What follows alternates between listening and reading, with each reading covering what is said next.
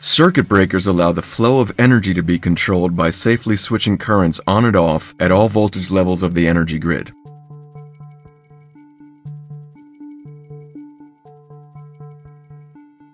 In the open position, they have to ensure isolation across the switching distance, between phases, and to ground.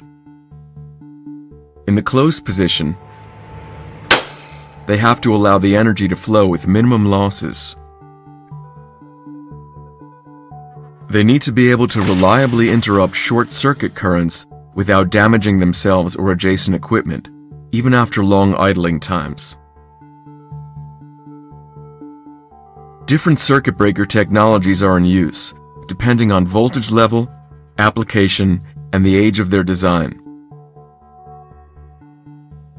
Current interruption takes place in interrupter chambers containing air, oil, SF6, or a vacuum.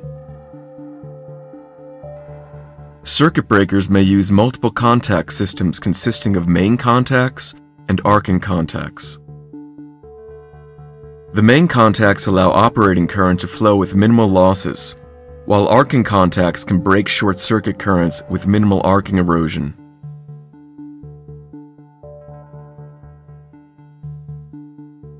The braking element is usually operated mechanically by a stored energy system. The energy that opens and closes the contacts is typically stored in a spring, hydraulic, or pneumatic device or system. The stored energy is released by the trip or the close command signal.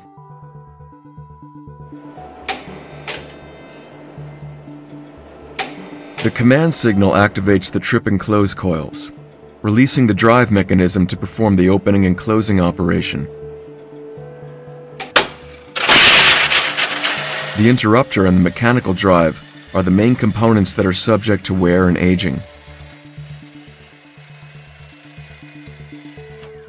The thermal stress of load currents may cause corrosion and oxidation, and the interruption of short circuit currents erodes the contact system. Environmental stresses, such as temperature, humidity, or contamination, affect the bearing and linkage surfaces of the drive.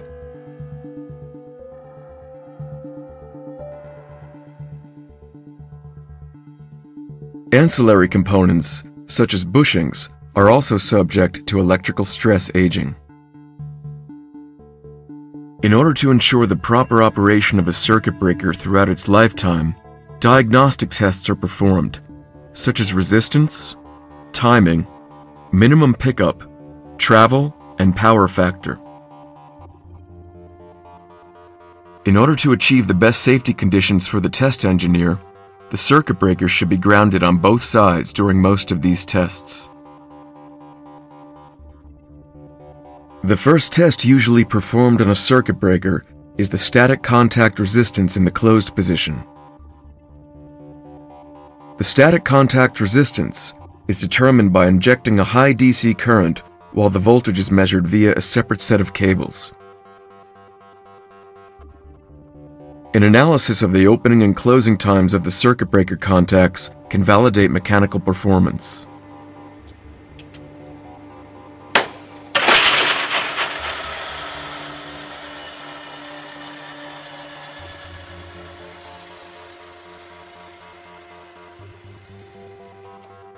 Differences between individual contacts and individual phases must fall within defined limits.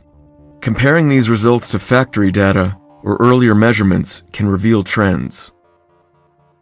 Recording trip and close coil currents gives an indication of their mechanical and electrical condition, as well as the condition of the latch.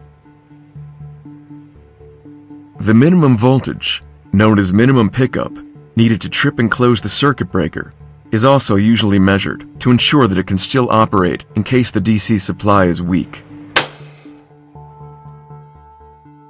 If the breaker is equipped with a multiple contact system, measuring the dynamic resistance during opening and closing will indicate the wear of the arcing contact.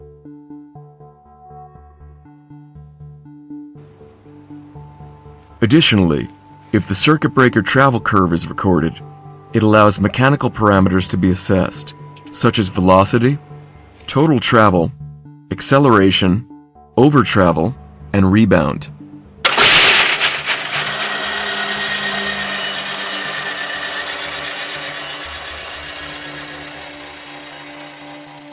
By performing these measurements, the station operator can verify that the equipment is in good working condition or can initiate maintenance activities.